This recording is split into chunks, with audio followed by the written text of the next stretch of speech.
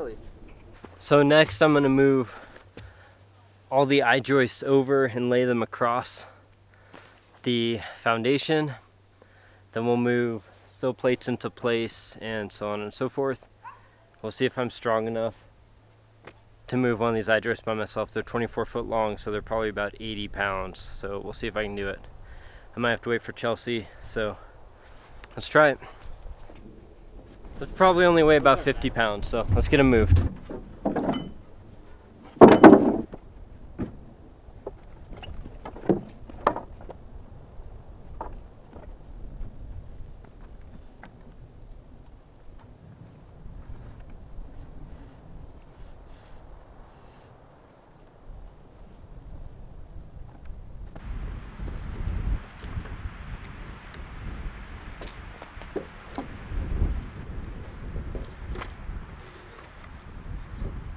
I'm gonna end up needing help with that, so I'm gonna wait for Chelsea. It's doable, but it's hard. So I'm gonna get these rim joists off of here and see if I can't get one cut to 20 foot.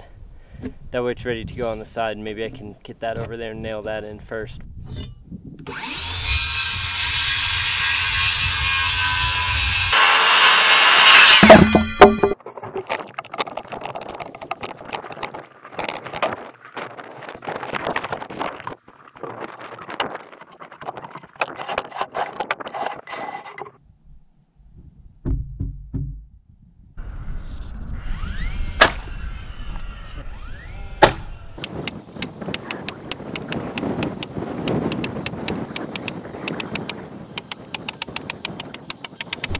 We did it.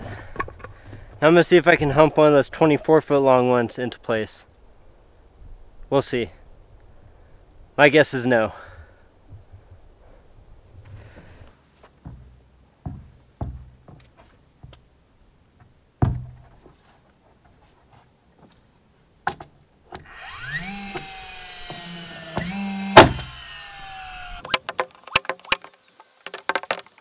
So the manufacturer specifies how far apart you put nails on this rim board into the sill plate. The manufacturer specified every 6 inches. I just eyeballed every 6 inches and put a nail in. It ended up being more like every 4 or 5 inches. So needless to say, I put a lot of nails in these rim boards.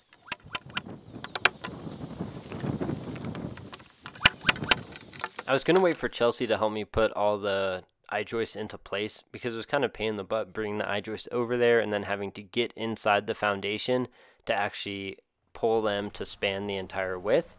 But she was taking a little while to get out here, so I just decided to do it while I was waiting. So I got them all done before she got out, which was nice. I have to subtract 2 5/8 from every I-joist because the rim boards are like, 2 of them are 2 inches and 5/8. So 20 minus 2 is 19 foot 10 inches minus 5/8, 19, 9 and 3/8. So put a line at 19, 9 and 3/8. Now that we know where that is, I'm gonna come and put a square line.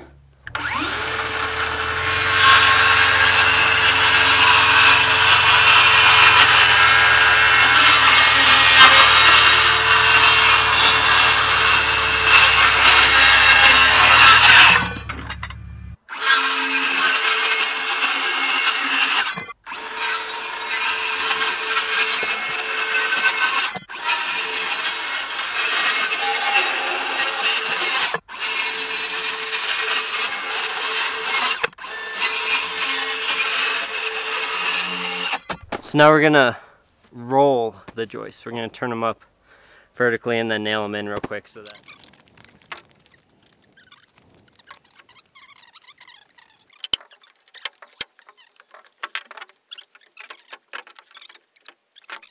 To stand these joists up, we put them on the line that we had made in the last video, which is every 19.2 inches. And then Chelsea pushed the joist all the way up against that rim board that we had installed already. And I put 1 nail in each side of the joist, which is what the manufacturer calls for. It calls for 1 nail in each side of the flange on the bottom going into the sill plate, and then 1 nail on the top and 1 nail on the bottom flange through the rim board into the flange. So that's all it takes. It takes 4 nails on each side to get them installed, and that's what we did.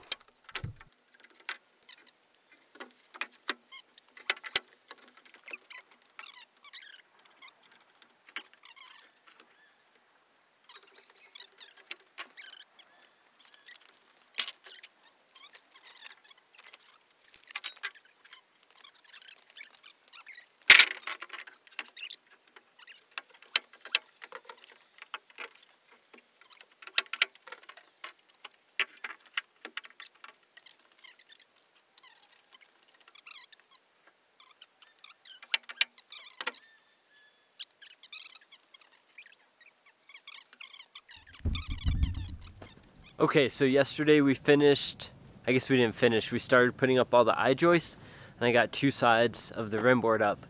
So today I need to finish putting the rim board up, and then there's 3 I-joists that we had a J-bolt in the way.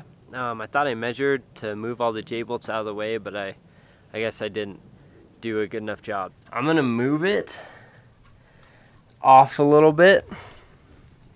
We'll have a slightly bigger space on the one side and a slightly smaller one on the other. So we're going to move it to 19 foot 4 inches and see if we can do 19 foot 4 inches on the other side.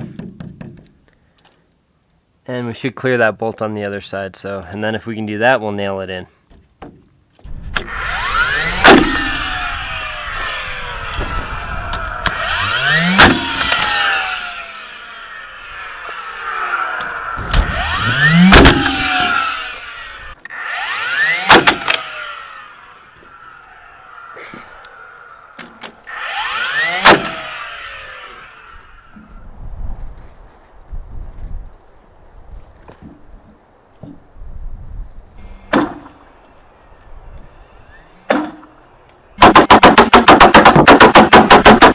Okay, this side is toe-nailed in, the other side is, and that back side is, which means I have the south side to toe-nail, which is this one right here, and then the north side I just have to nail into the joist. So I'm gonna do that real quick, and then this should be done, I guess. The floor actually went together pretty smoothly. We didn't have a lot of issues putting it together. It was just a lot of nails, and the rim boards are pretty heavy, so that took a little bit of time, but otherwise it went pretty smoothly. So next we'll just add the deck on and put our subfloor down, see how that goes.